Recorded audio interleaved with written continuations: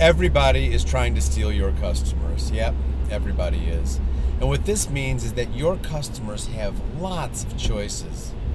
Customer loyalty may be the most valuable asset your company has. Because customers who are loyal aren't going to bolt when the competitor comes up with a better offer. They'll be more likely to stick with you when times get tight, and they're always going to tell their friends how great you are.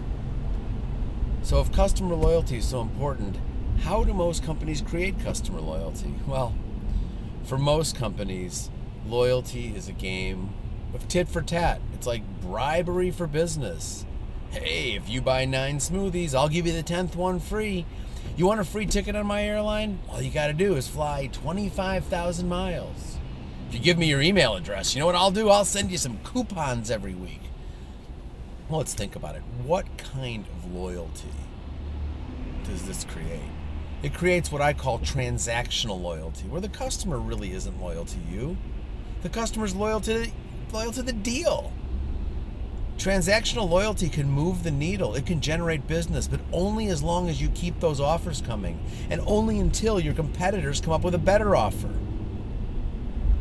Let's think about what happens when this transactional loyalty evolves into true loyalty. Loyalty where the customer isn't just loyal to the deal or the offer, but the customer is really loyal to you, is loyal to her relationship with you. Transactional loyalty is fleeting. It's vulnerable. True loyalty lasts. It isn't just based on the last deal. It's based on the customer's long-term, sustainable relationship with you. Let's focus on true loyalty.